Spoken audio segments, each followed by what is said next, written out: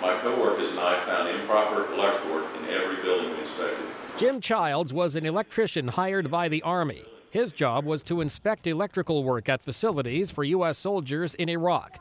Childs spoke before the Senate Democrats' Policy Committee meeting Wednesday.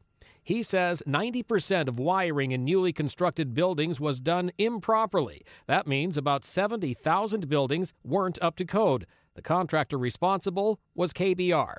The last thing I remember was what the guys told me, that I was yelling and I was out on the floor and I wasn't breathing. And Ron Vance is a former California Army National Guardsman. He was shocked while taking a shower at a U.S. base in Iraq. The scars from that day are still visible.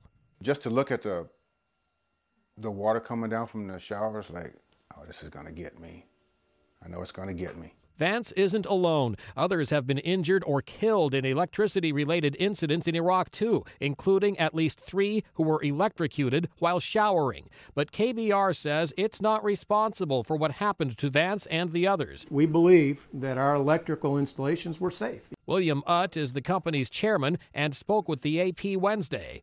We believe that the standards that we did employ, were standards that were known and thought to be acceptable in an expeditionary environment. Utt said KBR is working with the U.S. military to improve the wiring now that Iraq is more stable. Meantime, military criminal investigators are looking into 5 electrical-related deaths in Iraq. Mike Gracia, The Associated Press.